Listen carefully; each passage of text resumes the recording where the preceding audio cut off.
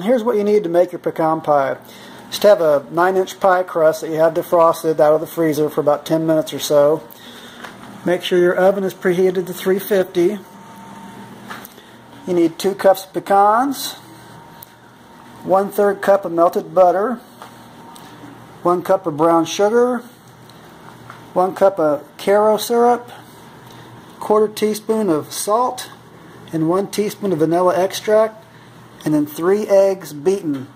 And all you do is you mix everything in the bowl except for the pecans and beat it up. Okay, so it's all been mixed.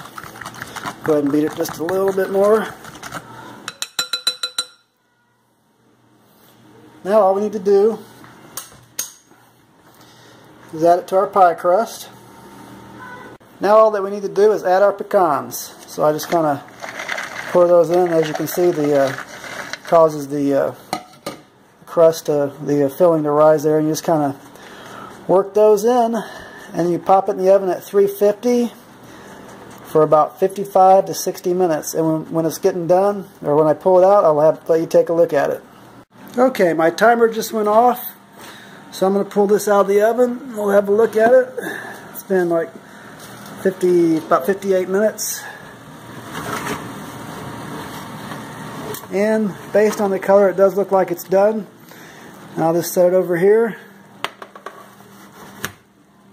You definitely want to let that cool for about an hour or so. And when you're making this, make sure you have a pan underneath, because sometimes it can bubble over and it will make a mess of your oven.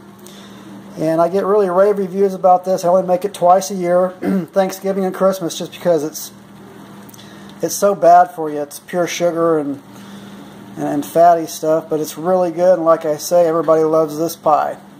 Thank you for watching my YouTube page, and be sure to subscribe.